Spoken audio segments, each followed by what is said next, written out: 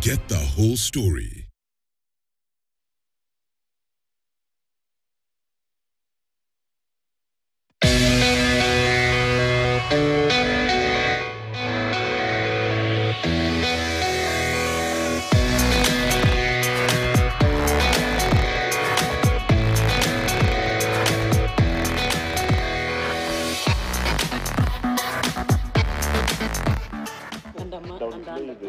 All right, welcome back. You're watching Inside Politics. Just after that short break, the fast commercial break, we continue with the discussions right here on the round table. But before we get to engage with my panelists, let's cross over to an interview that was recorded earlier this week on Thursday, a conversation with the chair of the Jailer Committee in the National Assembly, George Murugara, speaking about the progress around the NADCO report and what we can expect within the time frame of 45 days or less. Let's listen in.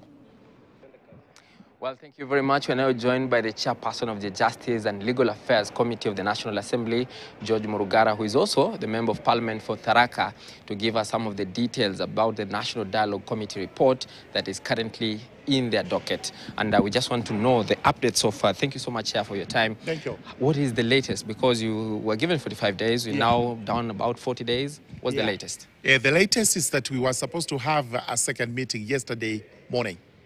And unfortunately, Senate was not able to attend because they have the impeachment motion that is going on in that house. And being a very crucial motion, then they sought excuse from us. And they said we would actually have to adjourn this to the next date. Justice and Legal Affairs met, and we agreed by consent to adjourn the matter to Wednesday next week. So next week is going to be the second day of the meeting of the joint committee between JLAC of National Assembly and JLAC of the Senate. Okay. And so far, what are the contentious issues that you have noticed in this report, Chairman? We have not gone through the report in detail because we were actually doing the preliminaries. We were doing exactly how our paperwork is going to be, when to hold the joint meetings, and also try to come up with the agenda for each of the meetings. There are legislative proposals that were made by NADCO. They proposed 8 key laws, out of which 4 of them have been published. Then if the other 4, we have to look at them before publication. There may be 1 or 2 issues that are in contention, but we may not be able to isolate that now until we have the proper meetings and we have discussed what is on the table. Okay. Were they 8 or 9? I'm aware of 8 that were proposed. I'm aware 4 have been published. There may be a 9th one coming out of what we are going to be working on, but they have not yet made constitutional proposals, constitutional bills. Those ones were left to us. The drafts they have, we will have to look at them. Those are not proposals yet, but we will be looking at what they have, what they've placed on the table in the form of a summarized version of the NADCO report, which is bulky. Okay. And the Azimio side was saying that we should not amend this thing. It should be published or put into law the way it was without any amendments. Is that something that you're also supporting? And unfortunately, as a JLAC, we will have to look at what is in our mandate. A NADCO committee may not have the mandate to propose bills. And they may propose bills, but we have to look at them afresh. We, as a committee of parliament, and especially now joint committee, we will have to look at the legality of the bills. Some of the bills have to conform to the constitution where they are proposing to amend existing acts of parliament. They must conform to the constitution. They must conform to our policy. They must also conform to the other laws that exist. As regards the constitution, we also have to look at whether what is being proposed is constitutionally viable. Can the constitution accommodate such amendments in any of the articles? We have to look at this.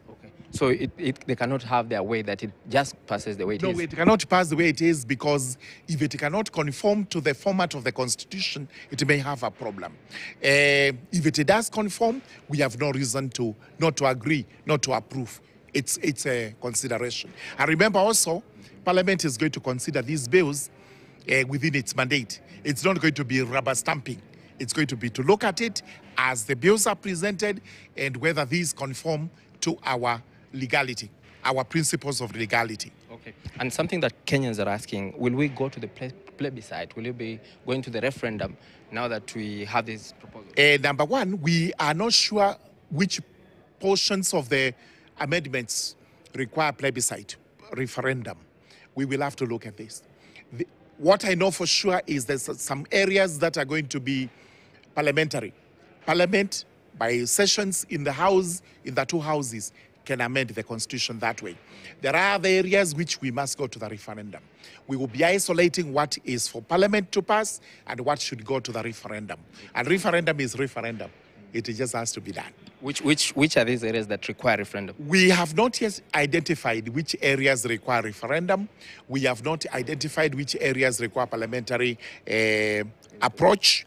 But we are going to be doing this, and we'll be discussing it with you. It may be too early now to try and summarize this, but I know for sure because I have read some of the recommendations. Okay. Some for in between Parliament, others go to referendum. Okay. But normally, generally, as a legal mind and as a chairperson, which are the areas that normally, not disregarding this bill, must go to the referendum? Areas that touch on changes to the structure of the government, that may require referendum.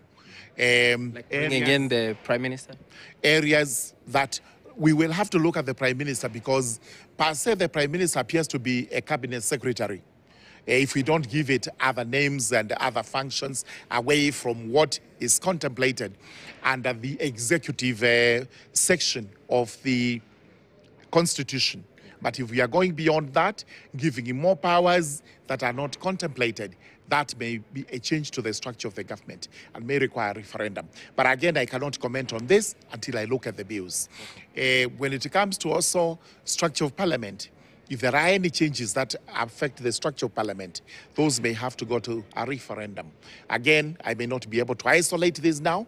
We have to look at the whole report and the proposals that are made awesome entirely. Okay. And there's something that also came up, apart from this report, that you're recommending 22 CAS positions. Is that the latest? What is the latest about that? The latest is that there may be changes to that because we have created the offices of CASs to be offices in the public service. It means these are offices to be created by the president or to be created by the Public Service Commission through a law. If we do this, there may be no need of capping because we will leave it to the law to operate the way it is. They don't have to be capped because we don't even have to go 22. We may have 10, we may have 15. And when it comes to 22, we know very well there are state departments that require more than one CASs. This is why we have left it open so that gradually it is upon the exercise of discretion by His Excellency the President to determine the numbers he needs from time to time. So the capping may actually not be there when the bill is discussed and when it goes to the third reading in the House. Okay. So which stage is the bill now? The bill is coming up for second reading, which is debate in the House. It is slotted for this afternoon. And this afternoon, we hope we will have sufficient time to debate. If we can finish it today, the better. If we don't, we move on to next week. And then after that, it goes to the third reading, which is the committee of the whole House. This is where we implement amendments. Okay. And maybe, so you have not put it at 22, you've just said at least what we have done is initially we were contemplating capping it at 22. But on reconsideration and on hearing interested parties and stakeholders, we actually felt what we had done by creating that office. It's an office in the public service. There would be no need whatsoever. Remember, they are not coming to Parliament for approval. They are not engaging Parliament in any way. They are civil servants. So we have agreed we remove the capping. Okay. Yeah. And what will be the duties and the roles of these CASs? Principally, it is to assist ministers, cabinet secretaries, and duties that they are going to be assigned from time to time, both by the president and by the cabinet secretaries. It's purely to assist, all right? It is not anything else. To assist the ministers, to attend meetings on their behalf, to do certain mandates on their behalf. But we have said the role given by the law for them to come into Parliament, CASs cannot do that. Thank you so much. All right. Thank you so much, Chairman. Asante sana. Thank you. Vijana. Well, thank you very much. That has been the chairperson of the Justice and Legal Affairs Committee, George Murugara, giving us some of the input about the law-making process in the NADCO and other issues in that committee that is very crucial at this point. Thank you so much. Over to you, Jesse. Well, Toh, thanks for putting the chair of JLAC at the National Assembly to task. Of course, he was a little bit slippery on some issues, but it's proper to have his voice as a voice of authority in terms of the progress made so far. So let me start with you, Okango. Yes, a lot has been mentioned, but reflecting on what the chair has said and what Azimio lieutenants have equally mentioned in terms of not pending their signature to that bill, we've heard of Azimio leader Raila Odinga saying it should pass as is, because he's skeptical of some people with other, they might not mean well for the report as is. What's your... Thank you, Jesse. First of all, let me start from what we call the framework agreement. Remember, this NADCO report is a negotiated document. Is a negotiated document that went through extensive public participation. And the people were invited. There were over 42 meetings, over 700 written submissions from the public, over 240 appearances of stakeholders, experts, and therefore it was enriched by the people's views, other than the committee from the Kenya Kwanza and Azimio. Number two, I've listened to JLAC chair. Remember, JLAC chair, Honorable Murugara, with all due respect, failed in the first instance of bipartisan talk. Is the reason why the first bipartisan failed, because he was not available for meeting and he could make excuses, as alleged or as seen and communicated by our then co-chair, Otiende Amolo.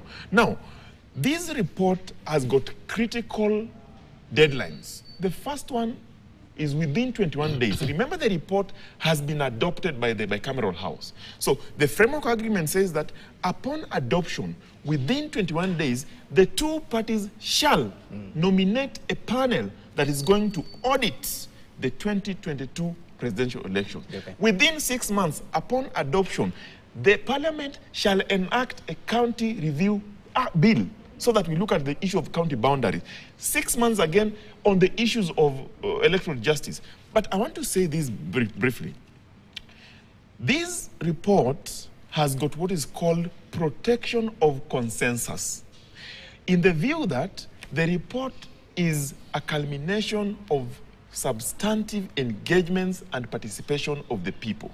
It means the people have given their views. And that's why in the protection of consensus clauses of the framework agreement, it says that once an issue has been canvassed through coalition party ranks and agreed, that issue shall be ring-fenced from amendment.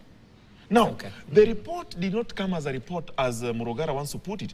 It came with 9 legislative instruments, starting with on the issue of IBC Amendment Act 2023, EACC Amendment Act 2023. So they're not 8, they're 9. They are 9. Okay. Including the Constitutional Amendment Bill 2023 that they have no power to amend.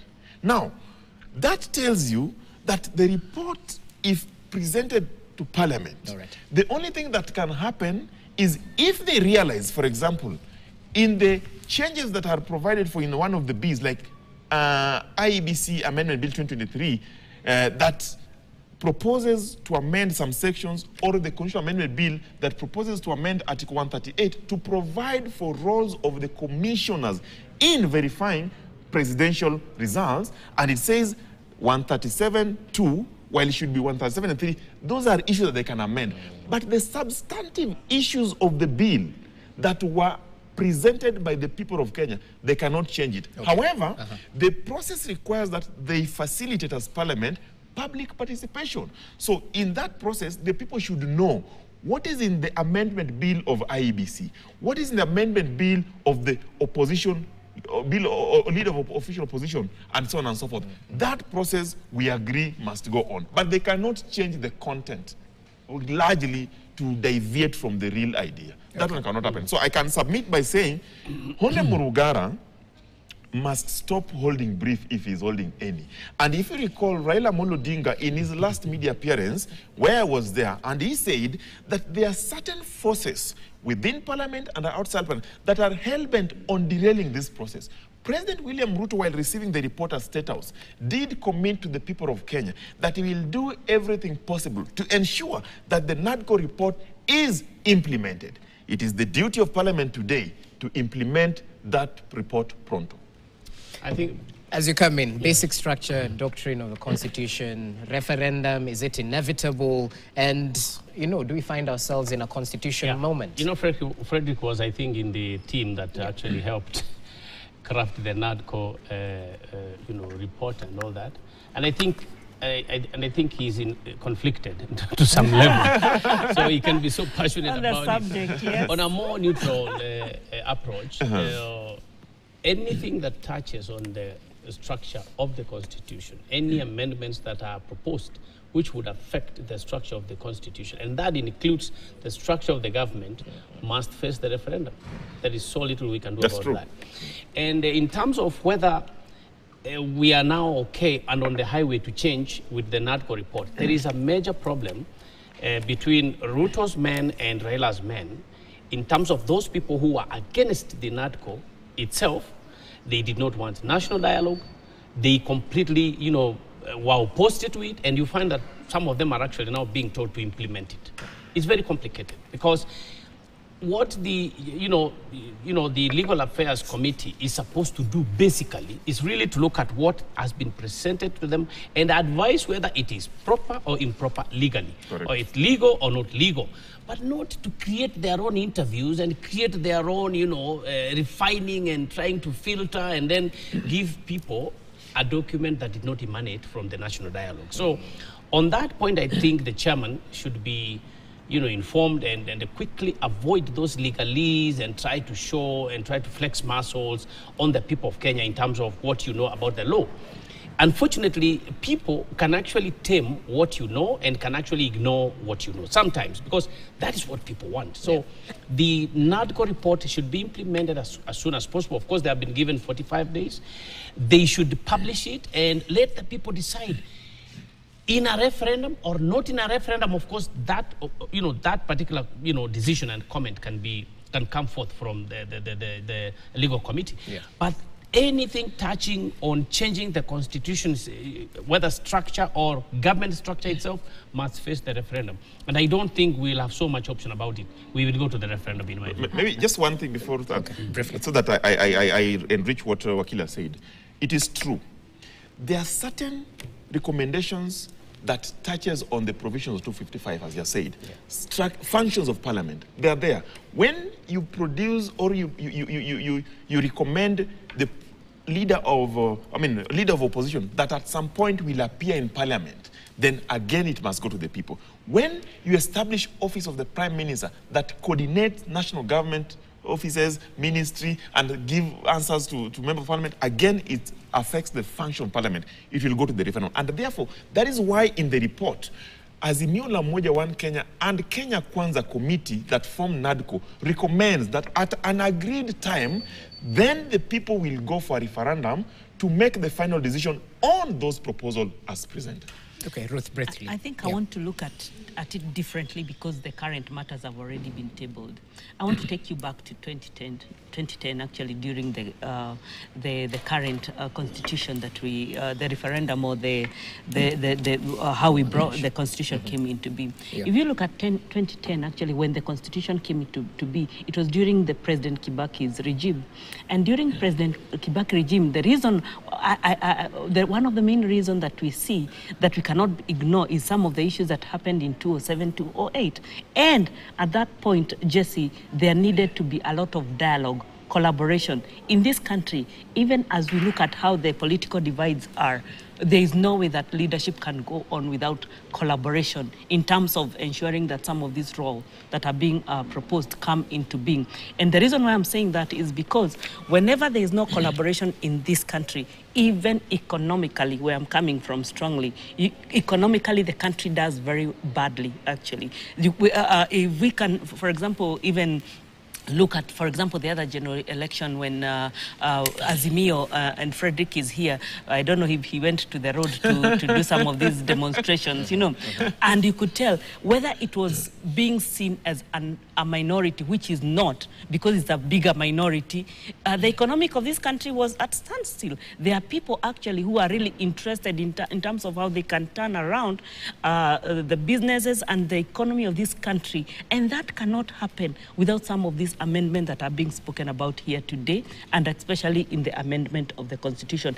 We are now, 2024 is exactly 15 years later, and I know there are some others that had been already brought in the direction even where the president went to a no, especially in the, because it was being viewed a lot as issues of worship and things like that. But in this perspective, especially because of the, for example, even the position of, say, the Prime CS, the reason why it's being called the Prime CS is because it wants to be seen as a bit elevated, but the Constitution does not clearly allow to have that function very elevated. But in the current political divide, especially, even if we look at how people can vote differently, say today the mountain vote with Luo, there's still a bigger majority of the Rift Valley. And with that in mind, and for the future of this country, and to ensure there is cohesion, I think those amendments need to be done, and we'll see that maybe according to, maybe in those 45 days we see the And in your view, as we finalize, are these amendments what really Kenyans, and I know he mentioned the